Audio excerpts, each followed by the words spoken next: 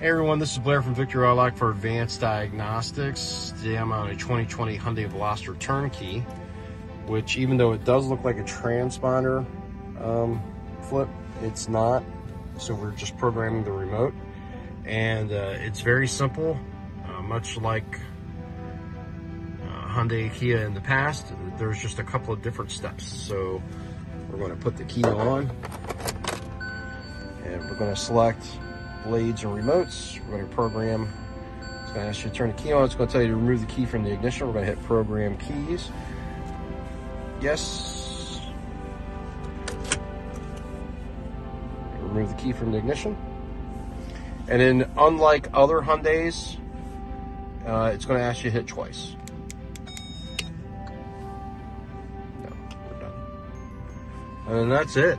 So it's pretty easy peasy. Once again, this is Blair from Victory Auto Lock for Advanced Diagnostics. Thanks.